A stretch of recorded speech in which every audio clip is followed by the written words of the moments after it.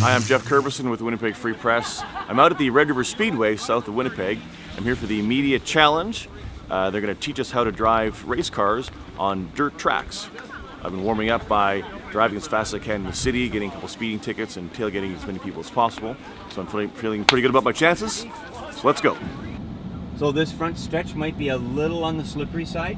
So when you're coming into this corner here, just be careful, because on a front wheel drive, when you stand on the gas, that car's just going to want to go straight, or if you turn it too hard, it'll still want to steer straight into the wall.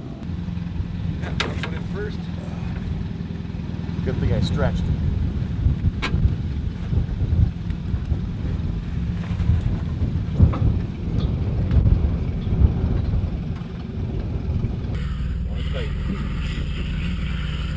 Okay, you got to keep these tight, just in case you ever decide to do a roll, you're not moving. You need to stay in that seat.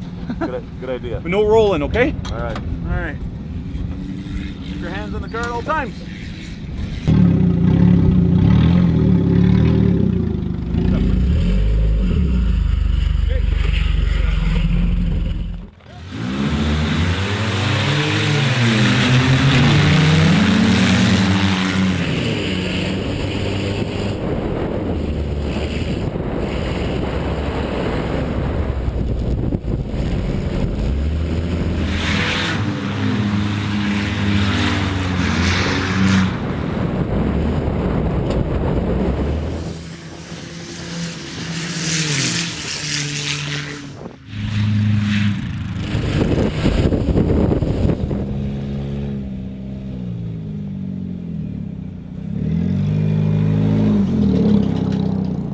This is harder than it looks.